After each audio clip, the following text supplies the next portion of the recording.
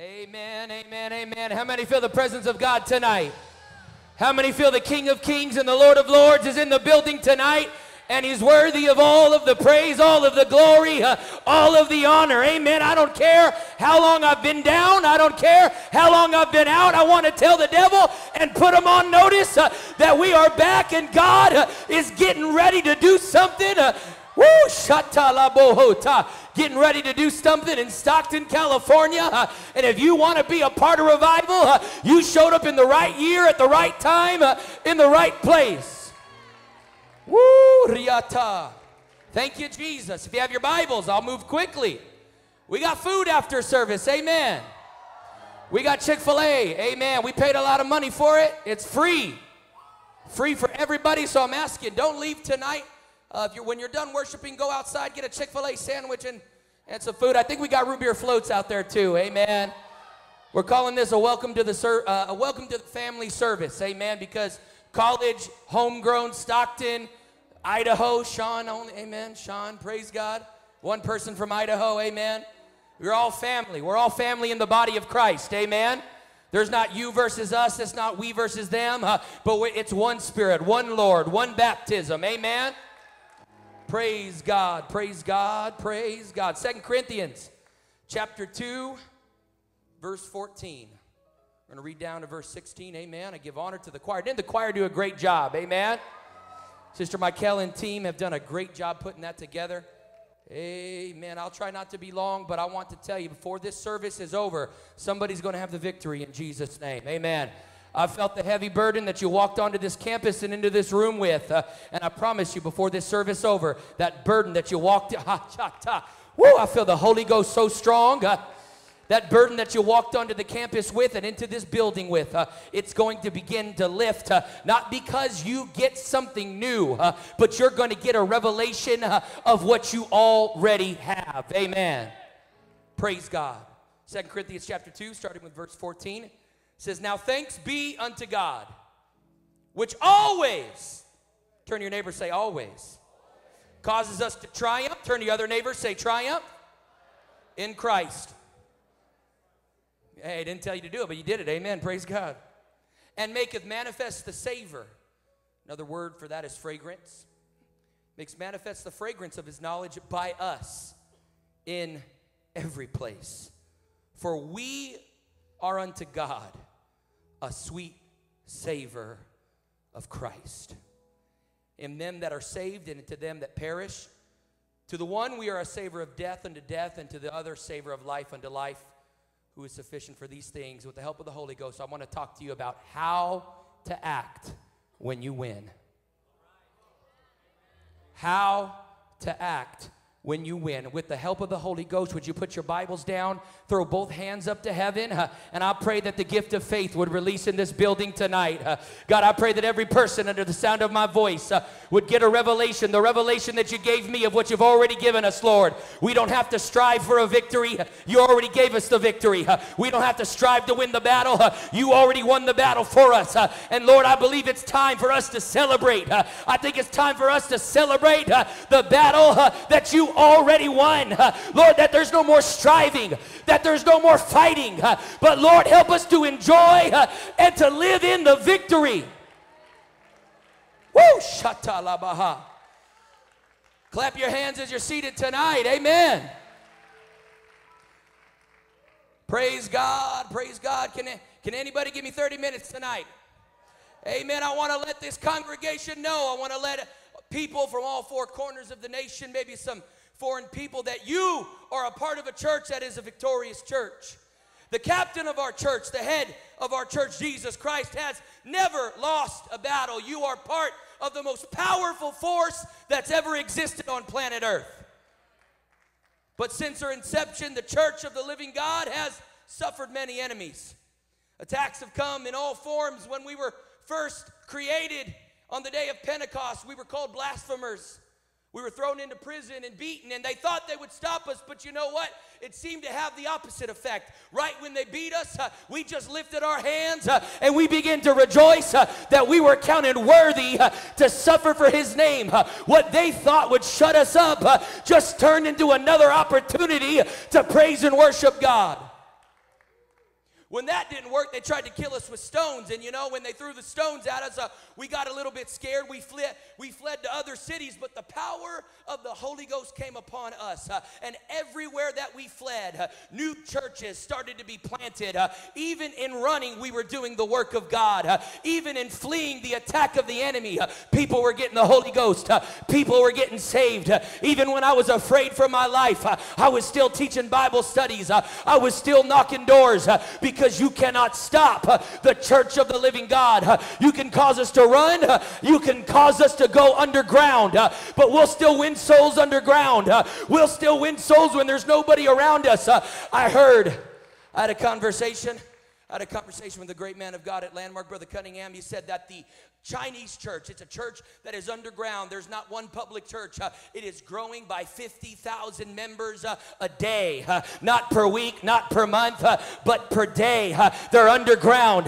They have to do, he told me that in their services, the way they would format their services is that they would all stand and the preacher would stand in the middle of the congregation. So I would be standing somewhere in the middle just in case the Chinese police were to come in. They wouldn't know who to shoot. And in that type of environment, in that type of place, God is still growing his church, because it doesn't matter what you do, because Jesus prophesied it many years ago when he told his disciples in Caesarea Philippi. He said the gates of hell shall not prevail against the church. You are a part of church that cannot lose. You can beat us, you can kill us, you can whip us, you can throw me in the dungeons, but you can't stop the church of the living God. You can cut my head off, but where you cut my head off, there's going to be 5 more that pop up just like me. Whoa, a man named Tertullian said this. He said, the blood of the martyrs is the seed of the church. If you kill us, all you do is just grow 10 more of us, because you can't stop the church of the living God. You're part of the most powerful force of all time. It's never died. They got more gruesome. They killed us with swords, but God avenges people with the sword of the angels, and the word of God grew and multiplied. Their vicious attacks didn't stop there. They sent us to the guillotines. They sent us to the lions. They threw us naked in the cold to freeze. They burned us alive. They starved us. They tortured us. But it seems that the harder they attacked us, there's a principle in the kingdom of God that the harder the enemy attacks you, the stronger God will make you. The stronger the enemy attacks you. I want you to get a revelation. So if you feel like all hell is breaking through in your life, that means for every attack he throws at you, that's another stone in your spiritual fortitude. That's another rock in your salvation. That's the Bible says that my faith is going to be tried in the fire 7 times, but when it comes out, it will be as refined as pure gold. So keep hitting me. You're just making me stronger. Keep trying to kill us. Keep trying to attack us. Because Isaiah said that no weapon formed against me shall prosper. Brother Abrego, the enemy has been forming new weapons for millennia. He doesn't attack with the sword anymore. You know what he attacks with? He attacks with the pen, or rather I should say the keyboard. Amen. And he attacks the church, and he calls us hateful, and he calls us bigots, and he tries to intimidate us. But I want to tell you, the church is not in trouble. The church of the living God. I didn't say Christian denominationalism isn't in trouble. I didn't say formal religion isn't in trouble. I didn't say that the Sunday morning only Christian isn't in trouble. But I want to tell you that the church of the living God, it's not in trouble. The apostolic church is stronger than it's ever been before. And you keep attacking us. And I want to preach victory to this congregation. You're not part of a weak body. You're not part of an anemic body. You are part of the most powerful force. So don't listen to what it says in the headlines. Don't listen to what it says in the news. God is only growing stronger in power. We're more stronger than we've ever been. I don't think that's the right way of saying that, but we're still more stronger. Amen.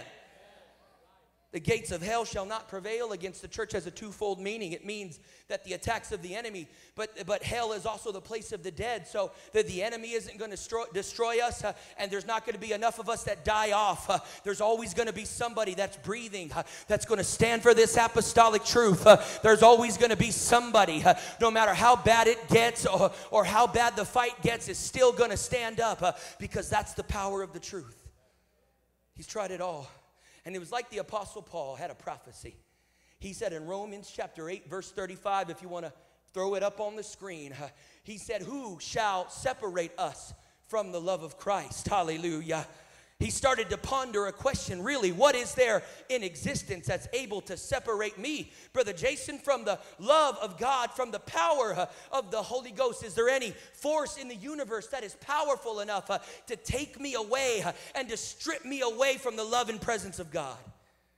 And he started to say, shall tribulation, can you go through a tribulation, a trial that is so difficult that it pulls you from the clutches of God? He says, will distress or persecution or famine, they can take your food away, or nakedness, or peril, or sword, can any of these things take you from the presence of God? And he says this, as it is written, for thy sake we are killed all the day long.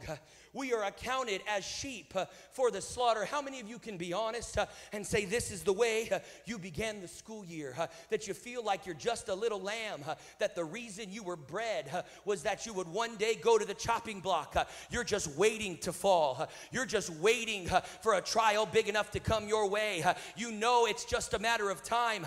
And the enemy wants to convince you that you are weak. You've said things like, there are people that are so much stronger than me that weren't able to keep the faith. How am I going to keep the faith? I want to tell you, it's not by your strength that you're going to keep the faith. It's not going to be by your mental acuity that you're going to keep the faith. But he told you, now unto him who is able to keep you from falling and present you blameless, if you just put your trust in him. Whoa, and the Apostle Paul begins to contemplate this. Sometimes we feel like sheep. Sometimes we feel like we're just getting set up to die. And he responds with one of the most fantastic responses I've ever heard in my entire life. He says in verse 37, he says, nay, in other words, this is never. He looks at all these situations and he says, never, nothing is going to be able to strip my faith from me. Nothing is going to be able to take me out of the presence of God and take me out of the love of God. And he uses this phrase. This is absolutely amazing. He said, in these things, we are more than conquerors. Everybody shout, more than conquerors. That wasn't shout. I want you to shout, more than conquerors.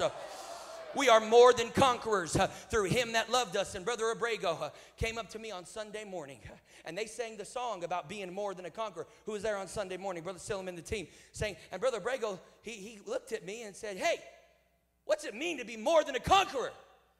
And I looked back at him and I said, I don't know. But it sounds really good, you know?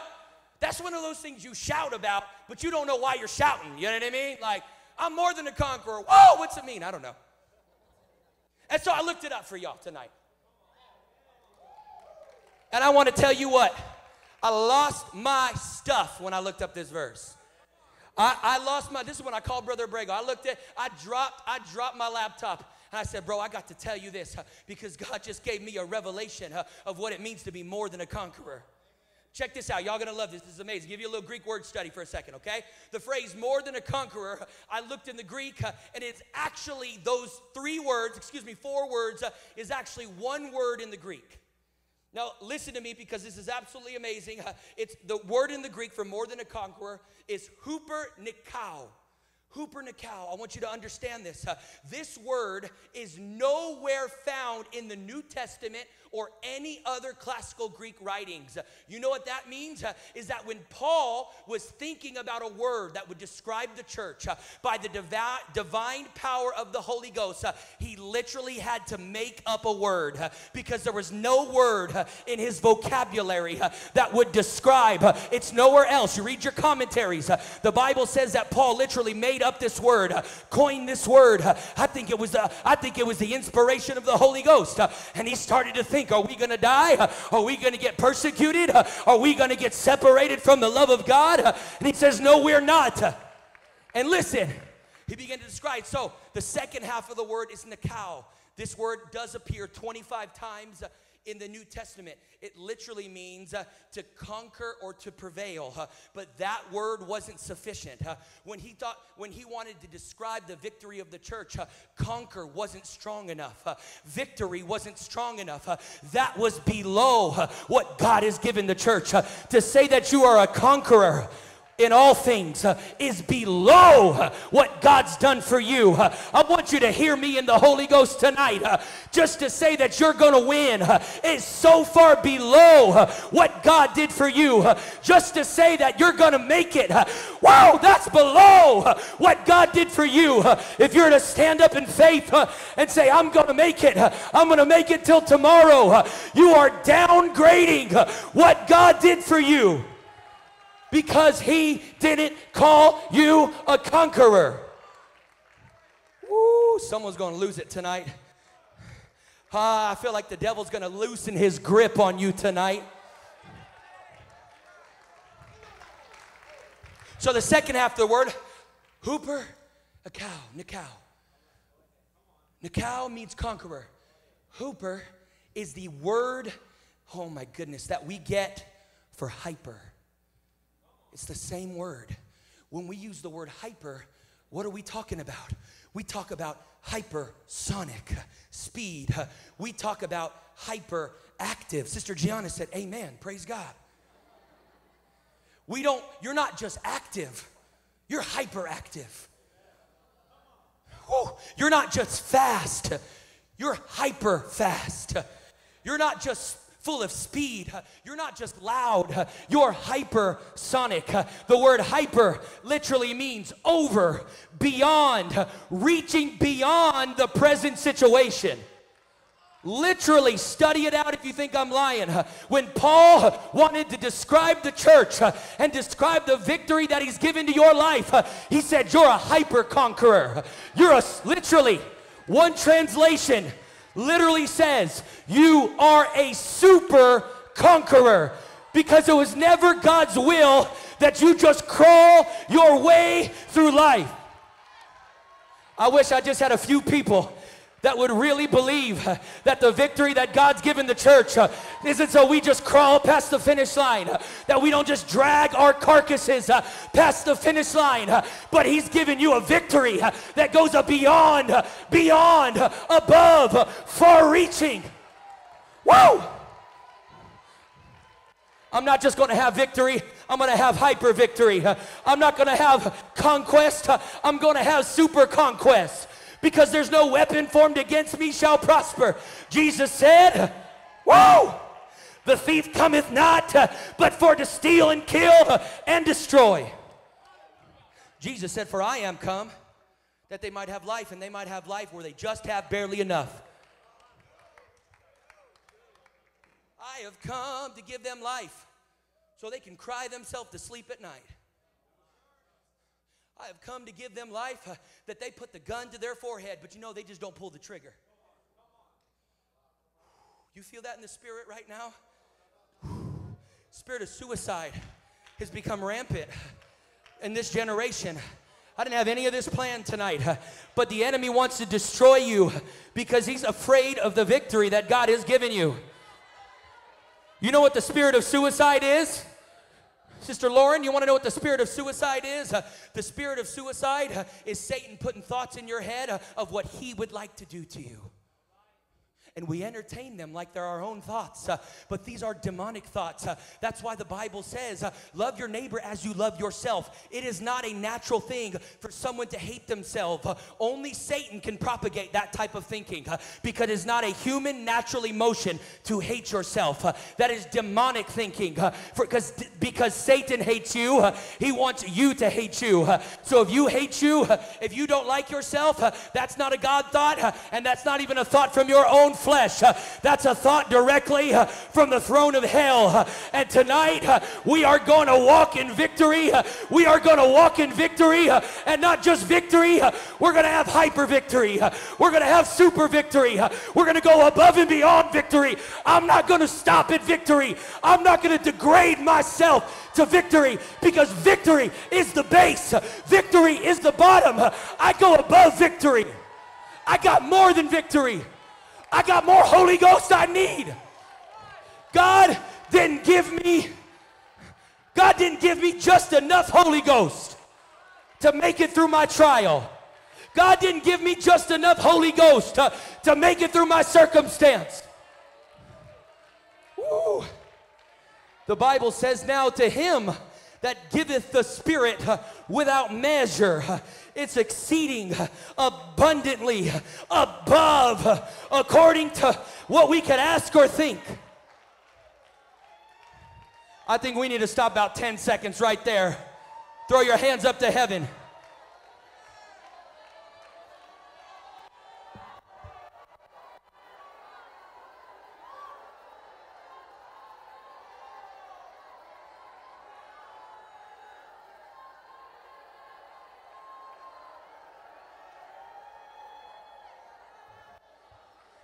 In the Holy Ghost right now, I want to tell you there are demonic spirits leaving the room right now.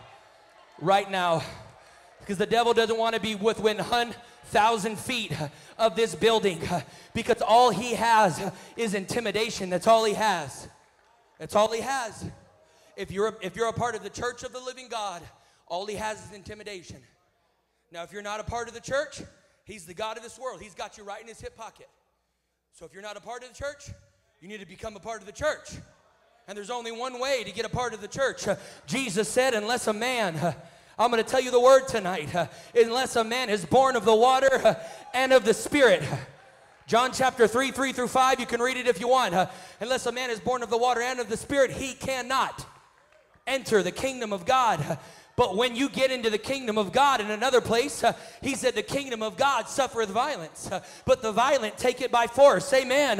When you enter the kingdom, you walk out of the darkness into his marvelous light, and all the enemy can do is just yap in your ear. All the enemy can do is just yap in your ear because he knows he's defeated. So all he has is his words. He knows he's lost. We're getting somewhere tonight. Sit down for just a second. Sit down for just a second. If you're praying, keep on praying. Amen. Praise God. I want to just tell you one more thing, and we're gonna lose it tonight, all right? I got 15 more minutes. Amen. All right. And so our text at the beginning, thanks be to God. I think I've laid a good foundation to help you understand this next concept. It says, thanks be to God who always causes us to triumph in his name. And so what I've just told you about, this passage, we always win. This passage has a lot more to do than just winning. So if you would understand the original readers, sometimes when you don't, this is why we go to Bible college, so we can understand the original context of the scriptures, and the original readers would have fully understood, Sister Vanessa, what the author was taught, what Paul was talking about, but there's something lost in translation here. So when he talks about a triumph, look at your neighbor, say a triumph. He's referring to a grand event in ancient Roman times. It's called a triumphal procession. A triumphal procession were done by the Caesars and the generals of Rome. And literally the Greek definition of this word triumph, this is the literal most powerful definition I've ever read in my entire life. This is the definition of the word triumph. Properly, to display triumph openly.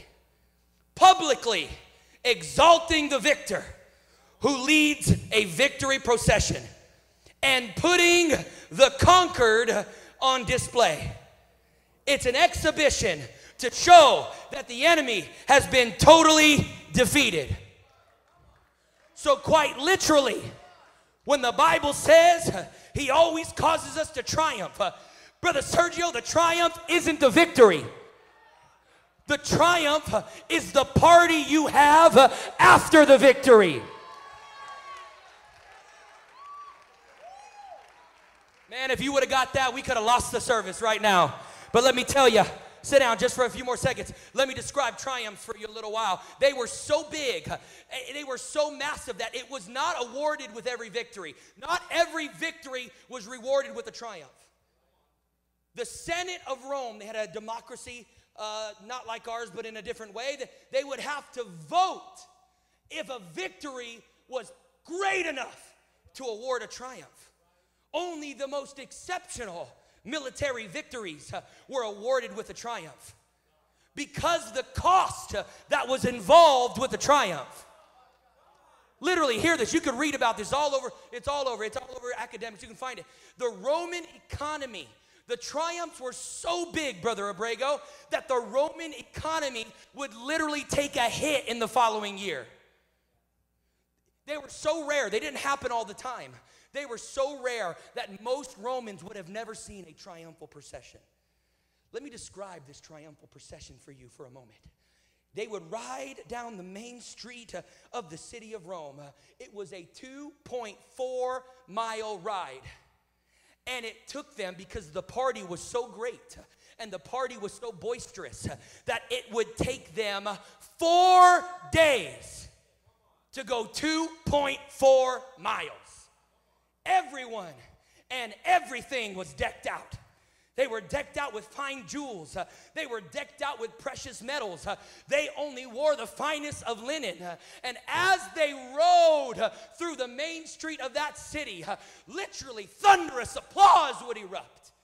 People would erupt with clapping and joyous laughter because they were celebrating that there was a victory, and the victory was so great. It took them 4 days, sometimes 5 days, sometimes it only took 2 days. But the greater the victory, the longer the party was afterwards. Woo, let me talk to you about the order of the triumphal procession. So literally, the first people that came out, Brother Aiden, in the triumphal procession were the captives that they took from the opposing side. And so right before all of the soldiers came in, you would see captives. You would see people that were bound in chains, and they were walking, and this was a symbol. These were the captives that we took. This is the enemy that we defeated. And I'm going to get to this in a minute. There were 2 types of captives. There would be those captives that would be saved and converted over to the victorious nation. And then there was another group that was sentenced to death. And they would walk down the streets of the city. Some were saved and others were executed. And check this out.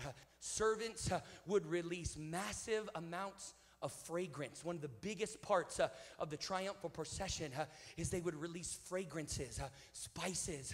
It would be so great that it would go for miles and miles and miles.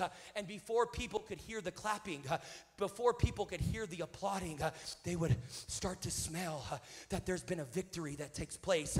They would start to smell, something's in the atmosphere. I haven't seen the victory, but I could smell the victory. I know that something's coming. Brother Dan, come bring that up to me really quick. Then the allies would come, and then the soldiers would come, and then the triumph would end. Hear me in the Holy Ghost right now. This is so powerful. The triumph would end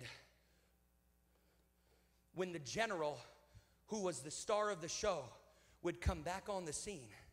That's when the party would end, because the party wasn't for the soldiers.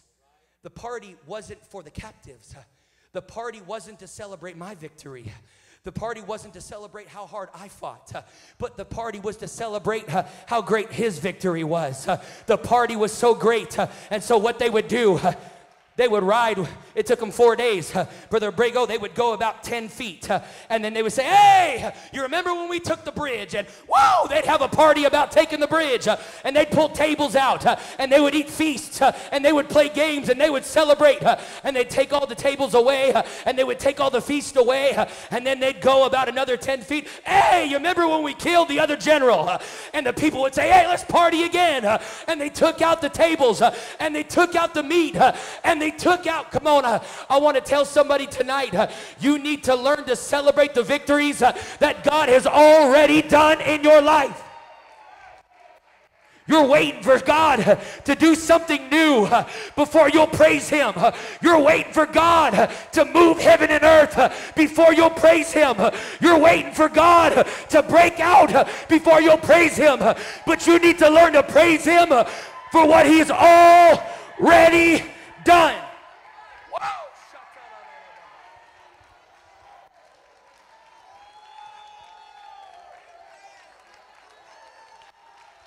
Hey, hear me in the Holy Ghost right now.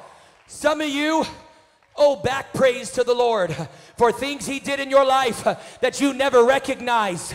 You need to give back praise to the Lord for things that he kept you from, opportunities that he's made a way in your life that you never lifted up the name of Jesus. You never thanked him properly. So why are you waiting for him to do something new if you haven't thanked him for something that he did old?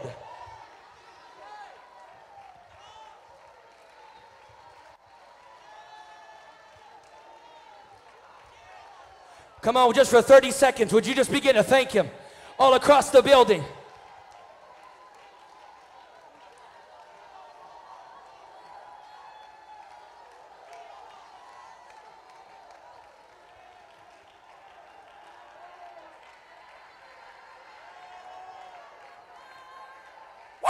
I'm going to try to close this thing. Brother Brandon, Brother Dylan, get your teams up here. I'm going to try to close this thing. I don't care what we do tonight, but we're going to shout the house down for what God has already done, the victory that he's already won. I'm not going to wait. And the greater the victory, the greater the party afterwards. I've got a revelation. I don't think you got to dance like Brother Luke or Brother Timmy.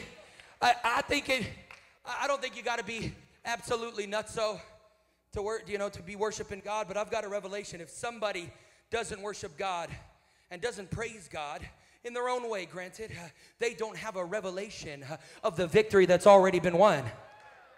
Because only people that win will celebrate. I've never seen a loser celebrate unless he was kind of twacked out in the head. And so for people, I'm not saying you got to make a fool of yourself just for the sake of making a fool of yourself. Don't get me wrong. I'm not trying to do emotionalism tonight. I'm not trying to get you to act up just to act up. But I'm telling you, if you never praise God, whether it's lifting your hands, whether it's tapping your foot, goodness gracious. If Jesus washed you in the blood, at least you could give him a foot tap. That's it. But you know what? There's sometimes that praise and that worship starts in the flesh. What I mean by that, I don't really feel like it, but I'm going to dance anyways. I didn't really come in feeling like praising. I've kind of had a bad day, but I'm going to do it anyways. When you do that, you're making praise predicated on how you feel. That means if I'm feeling good, I'm going to praise him. If I'm having a good day, I guess he's worthy. But then you come on in. David said, I read it this morning. It just knocked me, Brother Abrego. He was getting punished for numbering the people, and he said, I'm going to offer a sacrifice. And he went to a dude and said, dude, let me buy your field. And dude said, no, fam, you can have it. Quote, unquote, that's what he said, right? He said, nah, fam, you can have it. And David's like, nah, I'm not going to offer the Lord something that didn't cost me anything. The Bible talks about a sacrifice of praise. I don't know if I got real theology for this, Brother Aiden. You can correct them later, but I think praise really starts to mean something when it starts costing you something. I think praise is at its most valuable when you don't feel like it. I think praise and worship is most valuable when all hell's breaking through in your life. Oh, hallelujah. Okay, check this out. Check this out. So, this is powerful. The captives came through. And so I used to always think that it says that we are the fragrance of Christ to them that are believing.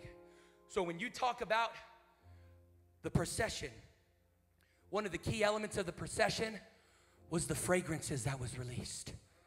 And the fragrances would go so far, people would start to smell, there's a victory. And so when we first are introduced into the body of Christ, we were the captives. And we come out of darkness into his marvelous light. And then you come into a church service, and there's Brother Brock just losing his mind for the Lord. There's Brother Deo just running the aisles. Sister Cassie's losing her stuff for the Lord. And you start to get a little smell. You know what that smells like? That smells like life. You know what? I came in all messed up. I came in all beat up. I came in still addicted to drugs. I came in still addicted to marijuana. But I see somebody that used to be an addict. I see Brother Sergio used to be on drugs on the streets, losing his mind for the Lord. And I get a fragrance in my nostrils that there is life.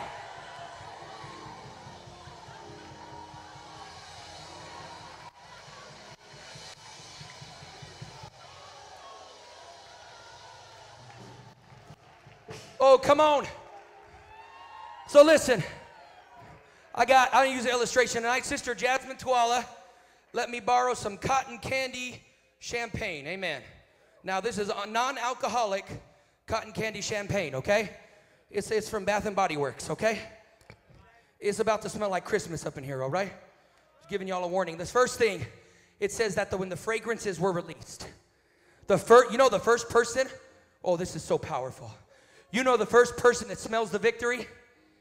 You know the first, man, that smells like cotton candy, goodness gracious. You know the first person that smells the victory? It says you are a fragrance unto God. And so when you begin, now your whole life is a fragrance, don't get me wrong. But when you begin to praise and worship, that fragrance goes up to heaven. And God looks down, and you know what he smells? The Bible says you are the fragrance of Christ. And so when he looks down on your worship and your praise, you know what he smells? He smells the blood of Jesus. You know what he smells? He might look at your life, you're beat up, you're messed up, you're tore up from the floor up. But when you begin to release that fragrance, God says, all right, I remember the blood. All right, I remember the victory. All right, I remember what I did on Calvary. All right, I remember what I did for my people.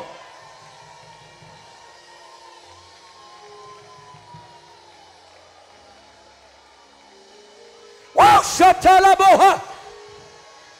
That's why it says, God inhabits the praises of his people.